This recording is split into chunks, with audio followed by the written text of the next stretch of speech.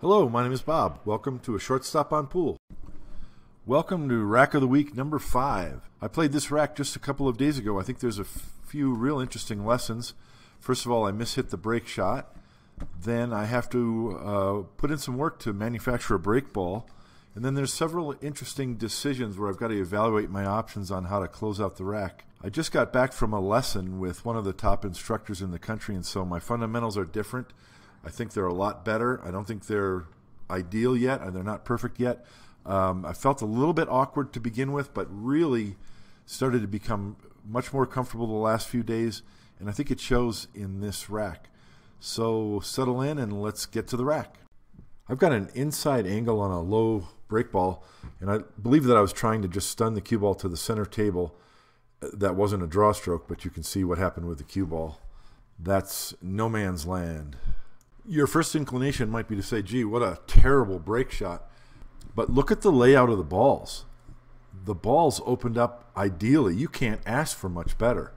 Now let's rewind the break shot a little bit.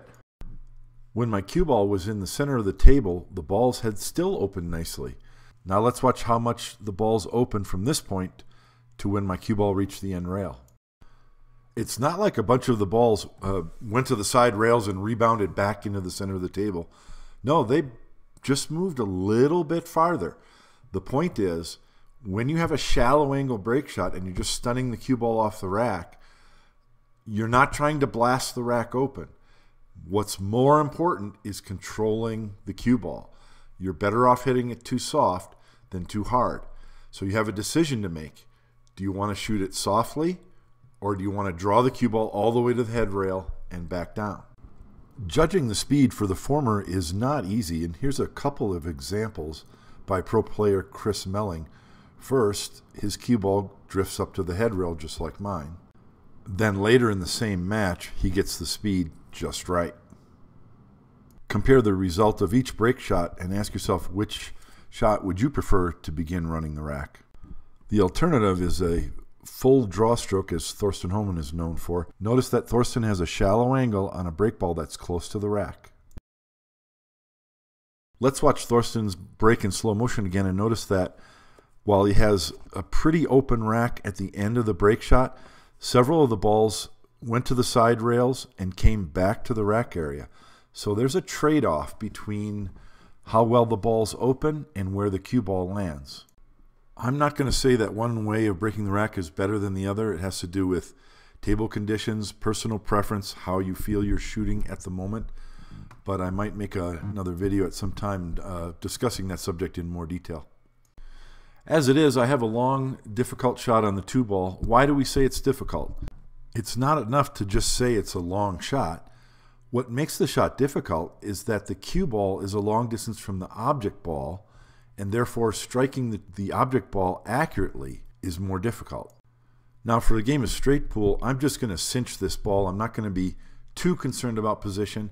I'm going to stay on the vertical axis of the cue ball and just make sure I make the ball. I've got several shot options depending on where the cue ball lands, so I'm not too concerned about that. But I will share a tip on how to make this ball. Trust me when I tell you I've missed plenty of these shots in the past.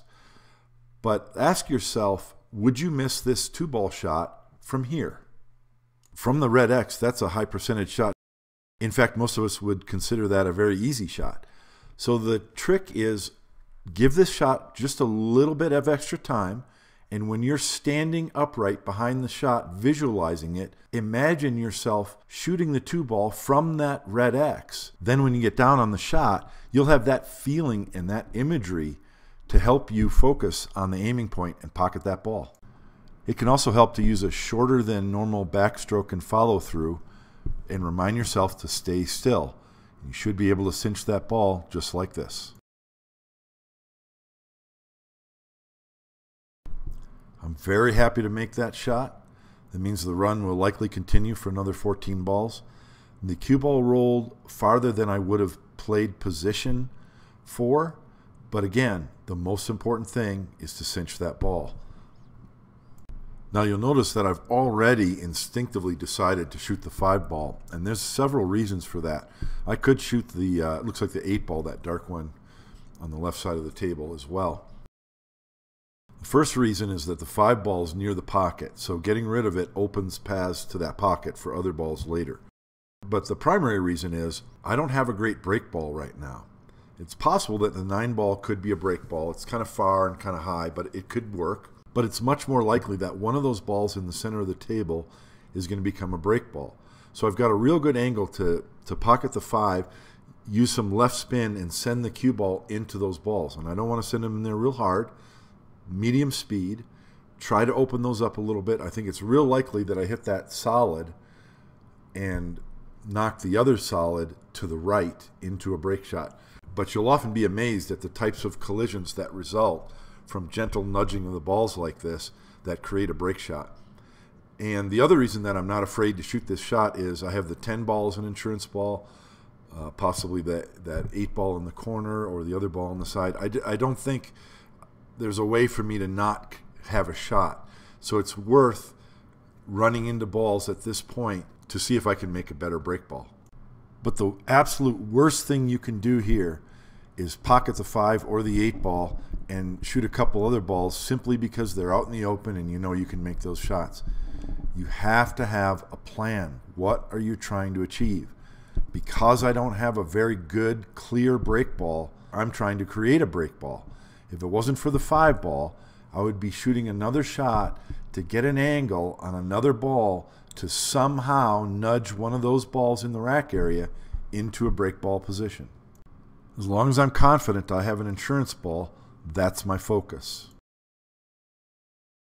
So I did not hit the ball that I intended, and I created an up-table ball, which is not good. I do have an insurance ball. The 10 and the 4 are easy shots, so there wasn't any danger in that respect, but I did not improve the condition of the rack. I didn't make a break ball. So now I'm looking at how can I move one of those 3 balls into a break ball position. Now I could shoot the 4 ball now and nudge that solid to the left, but I could get tied up behind those balls. I could also nudge the solid ball that's closer, but that might go too high and not create a good break ball. So I decide eventually to shoot the 10 ball, and I'm going to have to use the bridge to do it. Because if I can hit that solid on the right side of the rack area, either it or the ball to the left of it could become a break ball. I feel that if I hit it full, I'll have a shot on the 4 or that other stripe, or if the cue ball comes off that solid and moves up table, I'll have a shot on the 9 in the side or the 11 ball somewhere.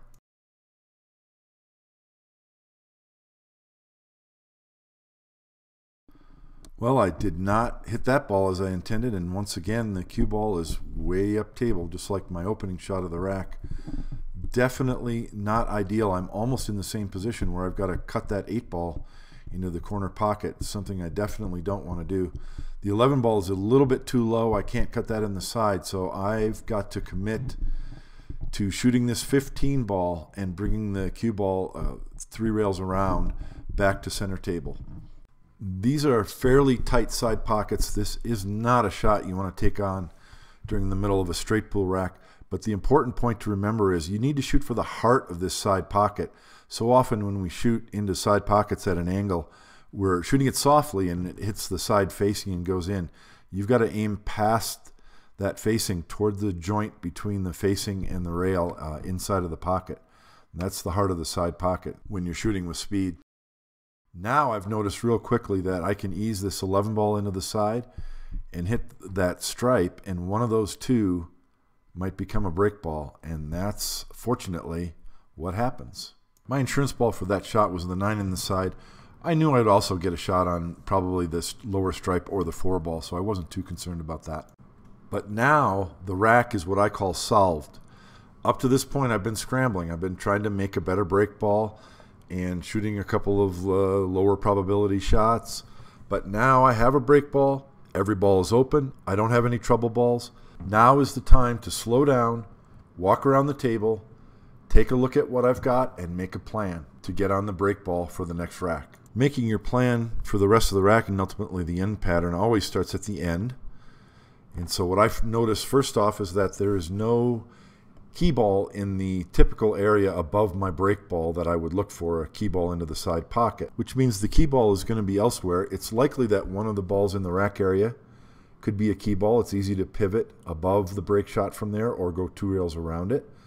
The 13 in the side might possibly be a key ball. You can easily make that and bring the cue ball out to center table, or possibly the 8, maybe the 1-8 would be the last 2 balls of the rack. The next thing I notice is that the table's unbalanced. There's 7 balls on the left side of the table and 2 on the right, and one of those is the break shot. So I'm going to need my cue ball over on the left side of the table to work on that.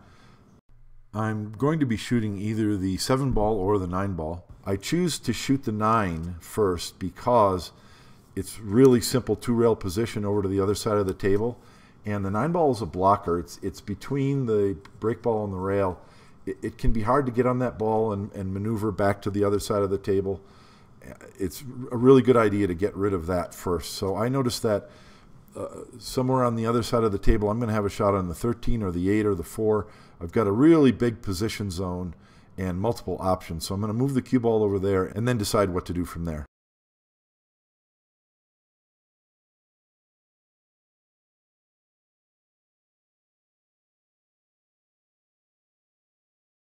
Okay, this is great, but now my plan needs to get more specific. And the first thing I notice, I can shoot that 13 in the side for position on the 1, but I'm probably going to want to go down to the head rail and back, and I'd rather not move the cue ball that much. The second thing I notice is the 3 balls in the rack area. They might look clustered to you, but to me they're very wide open, and this is a pattern you're going to see very often when playing straight pool, a 3-ball cluster like this. If I can get an angle to shoot that stripe in the bottom right corner, then the other 2 balls go in the left. If I shoot the solid after the stripe in the left, then the remaining solid goes in either pocket. So you have lots of options with that 3-ball cluster, and that's what I'm looking at. So I ultimately decide that either I'm going to use the 3 higher balls, the 13, 1, 8, to get on my break shot, which means I'll shoot the 3 balls in the rack area first, or I'll shoot the 3 balls in the rack area last, and I want to get on the 13, 1, 8 in order to get position on those and then go to my break shot. The 8 ball is the key. The 8 ball is in the way of getting on the 13 ball now or getting on that stripe ball at the top of the rack right now. So I finally decide to shoot the 7 ball and go 2 rails, and I'm trying to contact the 8 ball with the cue ball.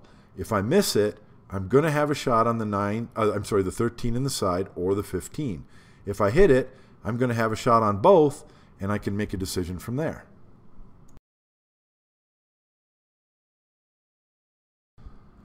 So that came out perfectly. There was no way that I was not going to get a good shot, and now I can go either way. I can shoot the 13 in the side or the 15. I decide to use the 8 ball as my key ball. And so the first shot is the 15, and I want to drift over so that I can shoot the solid ball next. Now I have another decision to make. I'm on the high side of that solid, so I'm probably going to bump the solid below it when I shoot that solid. I can either play position to shoot the solid next and then go to the 13, or I can use the 13-1 to get position on the 8 and use the remaining solid as my key ball, or use the remaining solid to get position on the 8 as my key ball. So there's lots of options, but the most important thing is to commit to your decision and strive for very precise cue ball control. Here I've decided to go 1-7-8, and so I'm going over behind the 1 ball to make sure I get just the right angle on that 7 to get the right angle on the 8.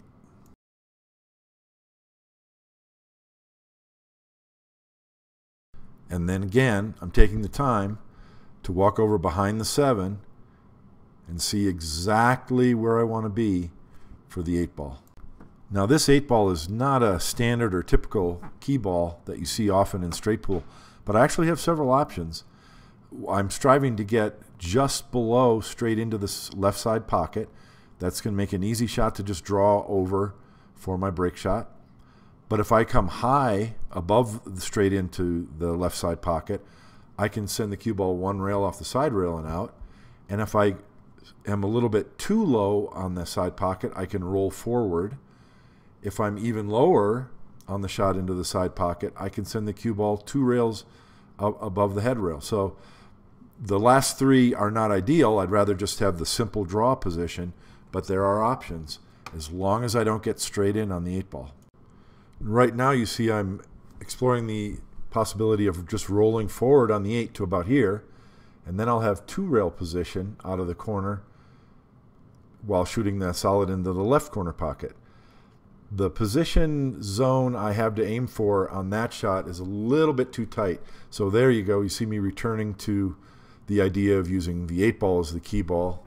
And let's see how that turns out.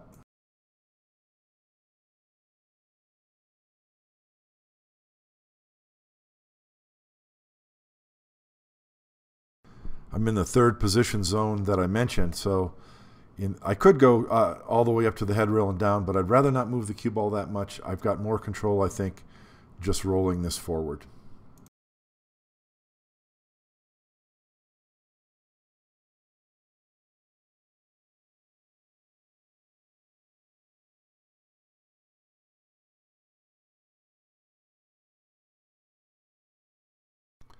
And so, even with all of my attention to detail, I'm still left with a shallow angle break shot just like the beginning of the rack.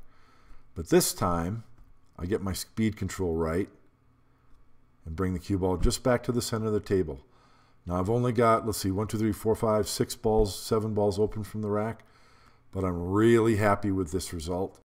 And the run continues. Once again, I hope you guys found that educational and informative. I know I did. Be sure to check out my book at shortstoponpool.com, and any of you VNE players, look me up in Las Vegas at the end of May, first week of June, and I will have some coupons for my book, so you Valley players can get a little discount. Thanks for watching, and I'll see you next time on Rack of the Week.